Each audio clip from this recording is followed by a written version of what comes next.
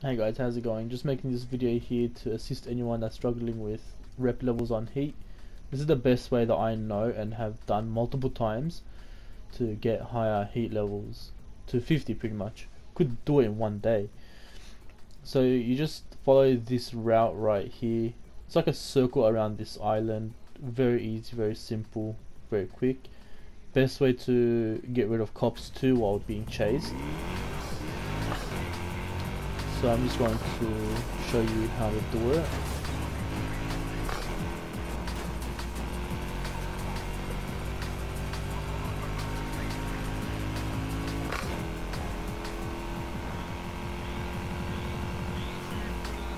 So in total there's 2 speed traps and 1 jump. The first speed trap is coming up right here.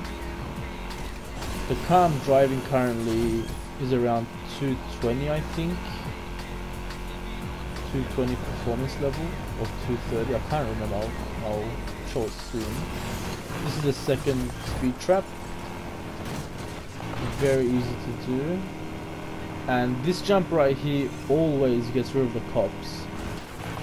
Doesn't matter what heat level you're on, doesn't matter how many are chasing you, once you do that jump they're all gone, which I'll show later. And this is the jump.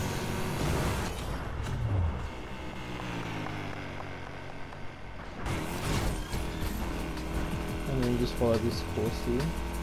It's road. Chuck a left. And that's pretty much it. You just keep going down and just repeat the circle. Hey, I got my hands. So the car was 232, these are the parts, and now I just changed it quickly over to a faster version. Not maxed out, but still faster. This this wasn't supposed to. Yeah. Okay. Anyways, yeah. Let's just ignore that clip. This is the course with a faster version of the car. Not maxed out though. The first speed trap, you can easily get it on 3 stars. Your eyes open. Suspect is still out there.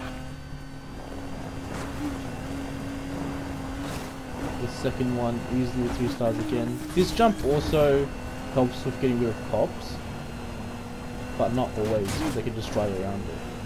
But this jump for sure, hands down the best way to get rid of cops while doing this course. This one does help too. I'm also going to show a quick shortcut that I take that helps with the run. So instead of going right, you go left and you cut through this section right here. And that's that run. And I'm going to show another way to get rep points. If you can't like get 1 star or 2 stars on the speed traps and the jump, there's actually a drift course right outside that safe house, which is right here. Now bear with me with the drifting, it was pretty bad, but I haven't played in a while. As long as you get the points right.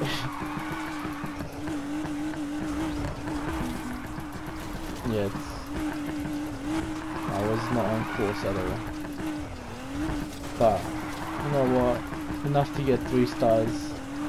And that's what you're looking for pretty much. And you can just start it again straight away. And cops will ignore you if you're not heat 1.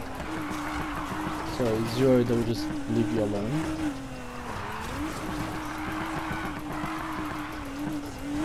Pretty easy. If I was better at drifting, I would have shown you, but yeah. So that's the drifting part done. Backup's on its way. And this is where I'm showing where this jump is very easy to get rid of cops. Just like that. They do the jump and then, I don't know, just shut down, stop working. Gone completely. Doesn't matter how many cops are chasing you, even if it's a helicopter, for some reason they just leave you once you do that jump. And this course is the best because once you do this jump right here, you can go straight to the safe house and cash in all of the rep that you earn for the month.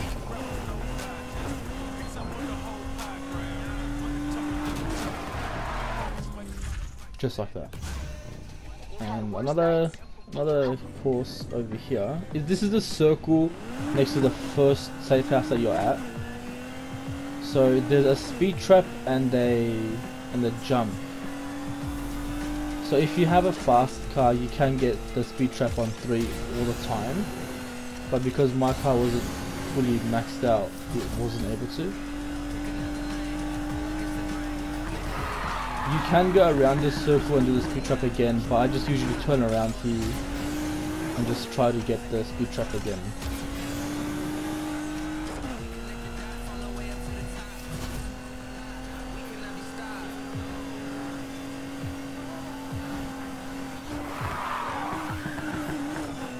And I'll show the jump very quickly.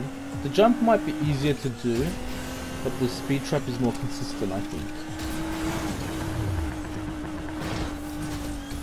Like 2 stars. Pretty good. And then once there's too many cops here, which there will be eventually, you can either exit through the entrances or you can exit through this jump. Thanks guys.